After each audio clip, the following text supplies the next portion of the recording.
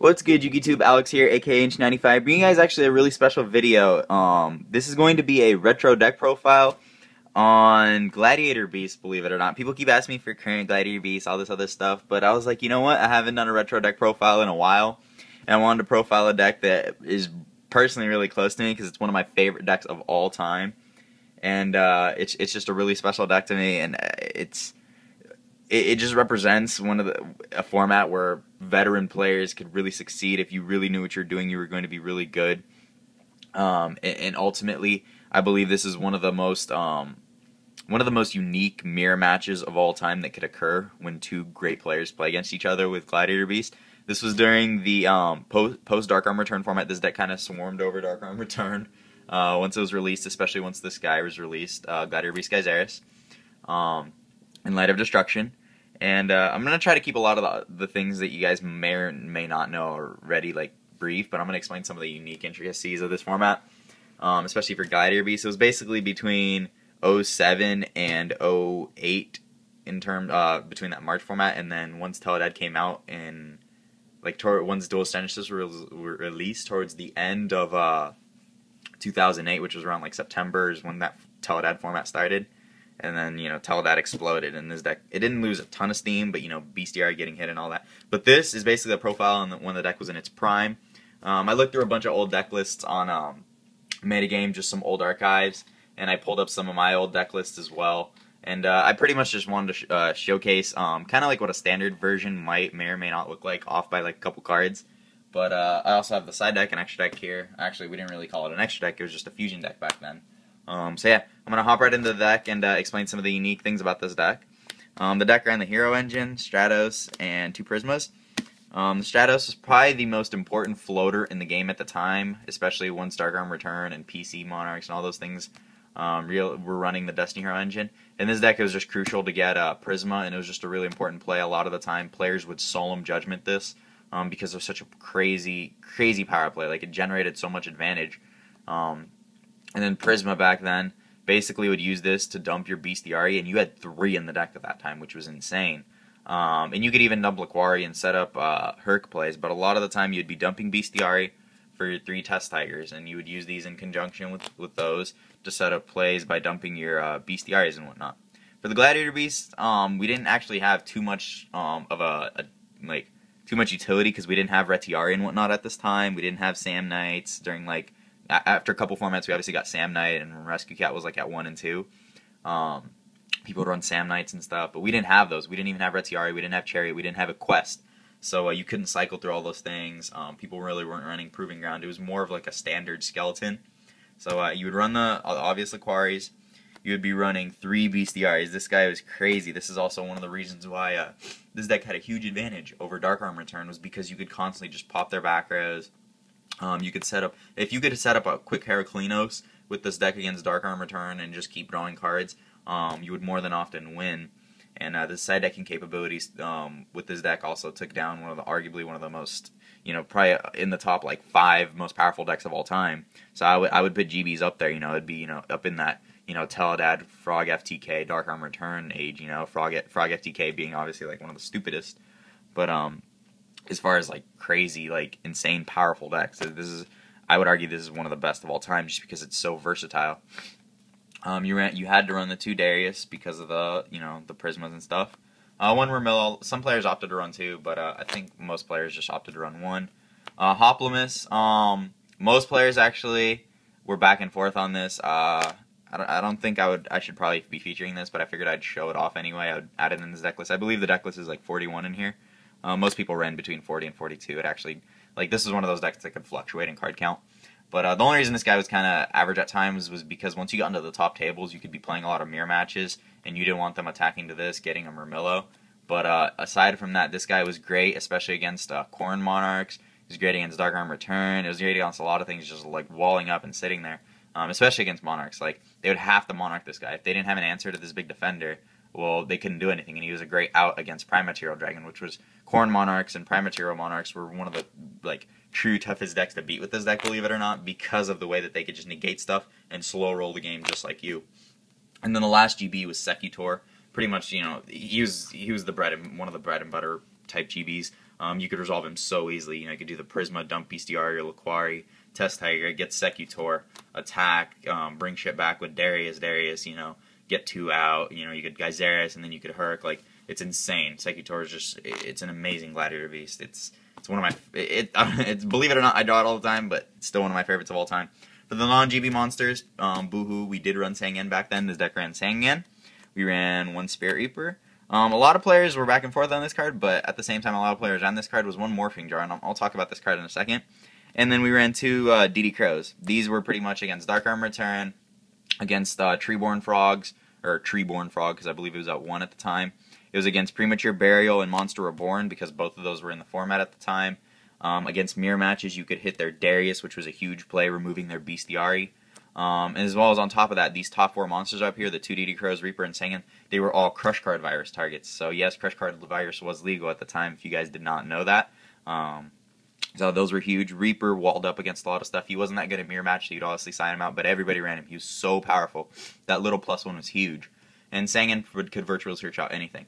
Morphing Jar, on the other hand, was a card that is, I would argue, this is probably, it could be considered a really degenerate card, especially if you use it in like empty jar and stuff, but I would argue this is one of the most skillful cards in the game. I feel like if you know how to play Morphing Jar right, Morphing Jar overall in the game of Yu-Gi-Oh, you could be one of the most successful players in the game. It's not used that much anymore just because flipping and the mechanic behind setting monsters is kind of outdated, but Morphing Jar in itself is one of the toughest cards in the game to play because it could either win you the game, lose you the game, or even if you draw even or you both draw bad, you'd have to know, like, giving your opponent that many pluses or potentially pluses, because you could even minus your opponent. There's times where, like, you could flip this and they could have, like, 6 in hand, and you could basically technically have -1 for them, and you draw 5. So those card changes, like this card, could potentially bring some of the biggest changes in card advantage between you and your opponent, and ultimately it could decide the game so when you use this. But imagine having like a Heracleanos on board, having like 1 or 2 cards in hand, then top decking a Morphing Jar and just setting it with like maybe protection or something, or like a Solemn Judgment, flipping this and drawing 5. Like that's insane. Like Morphing Jar is just really ridiculous, and the game wasn't as fast paced to the point where you could not use it. So a lot of decks would use it, and you could abuse it with like Book of Moon. For the spell, the average monster lineup was about 20 to 22 monsters, depending on what it was. 2 Reinforcement of the Armies to get your Prisma and your Prismas and your Stratos, mainly your Stratos, which would net your Prisma, and then you could use these late game as well to get your Prismas when they would be shuffled back into the deck. This is one of the random 1-of cards that some players opted to use. A lot of players side decked it as a 1-of. It was great in the mirror match and against Monarchs. That's why I would personally opt to run it. But I figured I'd show it anyway because it was at 1 at the time, and it was great in the deck. Like being able to just smash and then attack, it was great. Book of Moon had just come up to 2 on this list. So it was great for this deck, a lot of defensive and offensive purposes. Book of Moon is one of the most, I would argue this is the most versatile quick play spell in the game. MST is at 3 right now, yes, but Book of Moon is arguably, in my opinion, my favorite quick play spell at that, and it's the best. It was the best quick play spell that like could do so many different things. You know what I mean? Like you could reset stuff, you could set stuff. We didn't have Syncering Exceeding at the time, so you couldn't really like. It wasn't used to interrupt those types of plays. It was more used to interrupt, slow rolling games, monster effects. In mirror match, you got to keep in mind you obviously can't. If you book their monster, you can still contact if it's face down. So a lot of players, you got to keep that in mind. For the obvious like broken spells that were in this format were Premature Burial, Monster Reborn. You wanted to save your 1 MST because MST was at 1 in this format for the premature usually. Another holy grail in this format, the 3 Cold Waves. This card was the absolute nuts. This card was the Ice Age. This card is literally the Iceman Cometh. It literally does what the picture is. It freezes over your opponent as well as you for a turn, but that's really irrelevant. This card created so many locks, and for a while, even after GB format, this card was still at 2. It was at 1 for a while, and then eventually, obviously, now it's banned, but Cold Wave is just such a degenerate card. You could set up so many plays. Imagine just going Cold Wave, your opponent Solemning, you Solemning back, them Solemning because Solemn was at 3, and then just going back and forth, trying to prevent this card from hitting the board, and then trying to prevent them on top of that from not going Gyzerus or Herc or whatever, or Secutor play, netting all those pluses, and then you not being able to use any of your spell traps to come back, and only relying on your monsters to come back. That is why this card is absolutely degenerate, and it just simply it's insane. The card itself it deserves a spot on the ban list. It's one of my favorite cards of all time, obviously, but it's just the nostalgia factor. But it's a broken card nonetheless, and it's some people opted to play 2. I would never run less than 2. Even now that I look back on this format, I would never run less than 2. Why would you not run a card that shuts down 2 game mechanics? You know, there's or not game mechanics, but game attributes, I guess you could call them, in terms of like monster, spell, or trap. It shuts down spells and traps for basically 2 whole turns, your turn and their turn. That's insane. So Cold Wave. Your Heavy Storm was at 1. You had to use it smart, obviously. Heavy Storm's always been at 1. And MST more so. You had to use this at 1, which you're really smart, especially against Prime Material Monarchs. A lot of them would side into cards like Royal Oppression. It was at 3, so Royal Oppression. You really wanted to stop cards like Premature Burial and whatnot. So there's a lot of times where you never really blind spaced. You always conserve this card, just like in GOAT format and other formats of the such. You really just conserved Mystical Space Typhoon. The Staple 9. This is one of the trap holy grails of Yu-Gi-Oh! in my time. This is probably my favorite trap card in the game, and probably the most versatile and skilled card in the game. As far as playing it, Solemn Judgment, aside from Morphing Draw, obviously, but in terms of traps, Solemn Judgment was at 3. Again, the nostalgia factor is right there. This is why the game was so tutored towards veteran players back in the day. Solemn Judgment would simply just be a type of card where, even in the falling format after GB format, Teledad, which is why these formats were so tough to play in, because yes, there could be those hands where, like in Teledad, you could argue yes, they would draw broken, they would summon shit. Whoever went off first would usually lose, because the second player would come back with all their Solemns and Wind Blast and Oppression, then go off, and they wouldn't have these to stop them. But this card, the fact that like you could have 2 or 3 of these, up to 3 of these face down. You could have, cards like Bottomless. You could have Book of Moons. You could have all these other cards. You could have Bluffs. Bluffing was huge in the game then.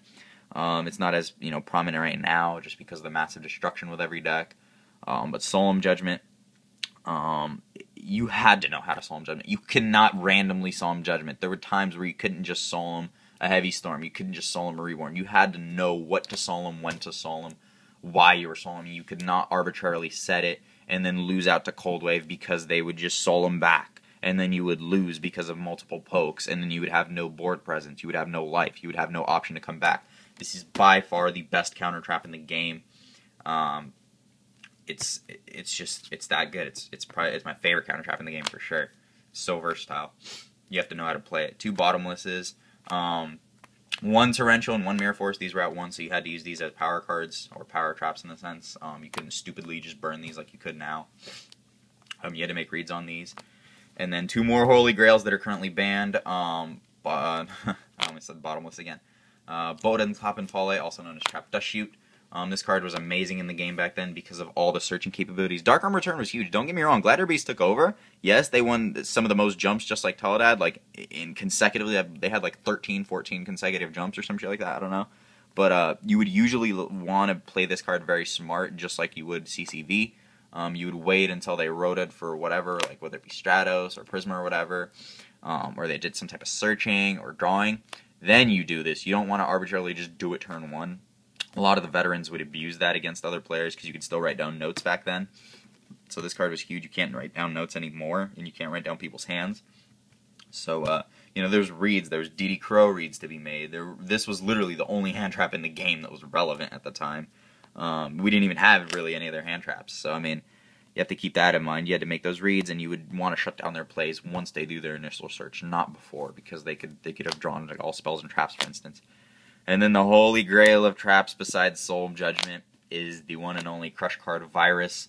This card won game single-handedly. Players would ultimately just cry, bitch, leave, etc., etc., etc. Tables they would flip out. It was an expensive card. This was probably the most expensive card in the deck. Solemn Judgment was up there. Test Tigers got up there at one point. But a Crush Card Virus could have been anywhere from $200 to $250. It fluctuated anywhere from $150 to $250, in those couple of years right there. But Crush Card Virus is nonetheless amazing. There's so many ways to resolve the effect. You have basically, in a sense, you don't just have these 4 targets with Sangan, Reaper, and 2D Crows. If you guys also noticed, I didn't main deck Brain Control in here. In my personal version, I would always main deck Brain Control. That is an absolute power card. I never understood the mentality of players side decking Brain Control and GBs. Like, I get the sense, you're only going to use it against Mirror Match. Yes, we didn't have Synchroing or Exceeding or any of that. but it's a power card that wins you the game. If you resolve it, you usually win. And on top of that, like, it's just in Monarchs obviously you had to main deck it, but in this game I would always main it. You know, you had the Crush Card Virus option, you had the these options right here, you had the 4 targets, and you're gonna main deck. You're gonna pretty much board in brain control against almost every matchup, like, especially like Monarchs against those big beat sticks. You're gonna main board it in against mirror match obviously. So you have that. Those are other targets. Most players opted to side it just because of room. But Crush Card Virus, it's CCV. There's really nothing else that can be said about it. The extra deck we did not call an extra deck. We actually called it a fusion deck, and it was unlimited at the time. The deck ran 3 Gyzarus. Yes, I'm mismatching purposefully because I wanted to ask if anybody has any of these YCS Battle Pack Tournament Gyzaruses. I want more of these. If anybody can get these or has seen these, they're kind of expensive, but I really want them, so I want Gyzaruses. Gyzarus was the reason why GBs molded into what they were. It wasn't because of the lockdown Herc, it was because of this guy. This guy was a Monarch on steroids.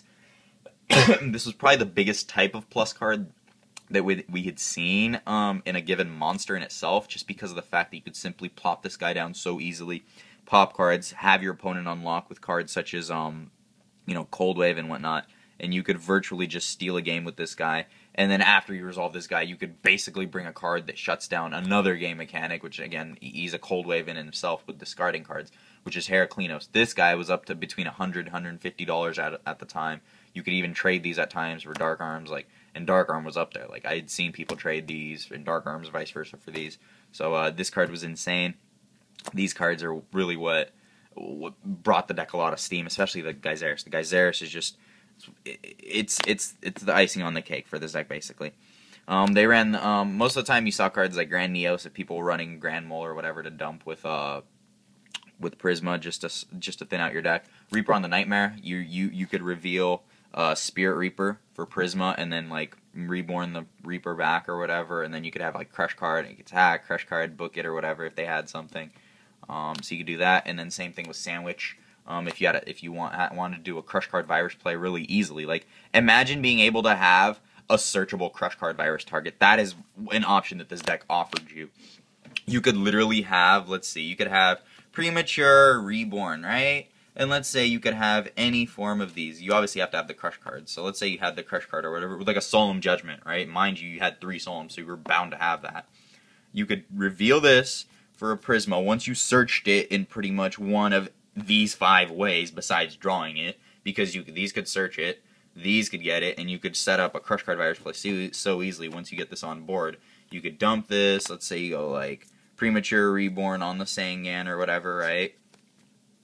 Bring this back, and then you have an instant Crush Card Virus plus a free search. That is insane. You should not, that should hardly even be legal, you know? Like that's why obviously these cards are banned, but these cards are just, the tutor ability, the searching is insane. I couldn't find a Grand Neos because of Grand Mole, but I'm just going to show you guys some other cards that people also, especially this mainly like the side deck cards that people ran at the time.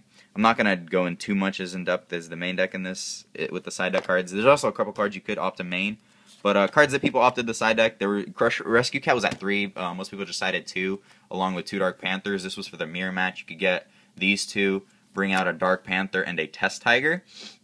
And what you could do with that is, if you're playing in mirror match and they have a GB on board, right? What they would do is you would copy their Gladiator Beast monster. That's what Dark Panther does. So it copies its name or whatever, and it gets its effect. So not only could you do the plays with it by itself, or you could instantaneously, if you had a Bestiary engraved, you could instantly just Test Tiger it, put it back in the deck, get Darius, bring out the Bestiary, pop, attack.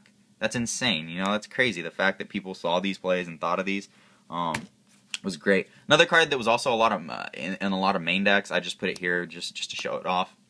Grand Mole, you could do the Neos play with it, like I said, if you have a Grand Neos. He's great, he just bounced his, there weren't really any Exceeds or Synchros, so a lot of the time it really would just be monsters. Excuse me. It would just be a monster that they would get back, so it was more of like a soft lock that you could set up. It wasn't like now where you would actually get a plus off of it. Another card that people side deck were Anti-Spell Fragrance. This was against Dark Arm Return, which is another huge advantage of this deck against the reason why this deck could compete with Dark Arm Return and ultimately beat it until Teledad came out, which was just much faster and explosive. They had to set their spell cards, and by then you could just summon a GB, make Bestiari, pop it, you know. So this was great. People opted to run anywhere from 2 to 3 prohibitions in mirror match or against this deck or other decks, lock decks. You could call like Treeborn Frog against Monarchs, Soul Exchanges, things like that. Prime Material Dragon, you know, just shit along that nature. Crush Card Virus, I've seen people call that for some stupid reason. People usually call Bestiari with this deck, and then they call either Darius or Laquari or Test Tiger. Dust Tornadoes were great. Wabakus weren't as great, but I still like to use them personally, just as a one of main and one side. Wabakus were great, except in mirror matches because there was a lot of mirror matches. Brain Control, I already discussed this earlier, but I would always main this. I don't give a fuck what people said. I always main this card personally. I didn't like the idea of siding it when I'm always just going to be main decking a power card that I could always use game 1 if I'm playing mirror match. It gives me a huge advantage. And this card stole games in itself. One of the most insane cards in the game to ever exist. Similarly, Mind Control. A lot of people side deck 2 of these. If they weren't already, if they had side deck 1, if they had the Brain Control side deck, they would side 2 if they were maining it like me. You could steal mirror match GBs, so that's what this was used for. Econ kind of acts like a versatile Book of Moon, mainly for mirror match. Monarchs, you could run their shit over, steal their stuff. If it was mirror match, you could steal their stuff, tag out. A lot of versatile plays. Another card against Monarchs and GBs. It was also used against GBs. Well, like I said, it was Jitsu Master. Top decking cards was huge in this format. He had a huge attack. 1300 actually a lot of attack, believe it or not. You could set it. It slow rolls opponents. Even if they kill it, it still top decks and it makes them lose a turn. If you attack with this guy and they attack it, you could Book of Moon this. The attack resolves. They top deck their monster. It nets you pluses. It's a great card. Another card that people didn't run for the longest time up until after Cold Wave hit 1 was Giant Trunade, and then after Cold Wave was banned, Trunade was banned. Trunade, I always loved this card. This is one of my favorite cards. It's actually one of the first mass removal cards in the game that I liked, aside from Heavy Storm, because a lot of people I didn't even find out Cold Wave existed until like this time, which is when people first like really discovered Cold Wave. But I always liked using Giant Trunade. It was another mass clearing card. It forced out Solemn Judgments, which is really why I liked it. It was more of a great late game card, more so than anything else. It really wasn't like an explosive. There weren't as many OTKs with this deck per se, but you still could do it. And then another card that was at 3 that people didn't really run except in Oppression Monarchs was Royal Oppression. It was at 3. I actually ran 2 in my side deck, mainly against this deck in Mirror Match. And I could shut down my own stuff. People were running Twisters at the time, so they could Twister their own Royal Oppression. I also ran the Trunade because I could bounce this back to my hand. I could bounce back my Prematures. I could bounce back my Prohibitions and reuse them.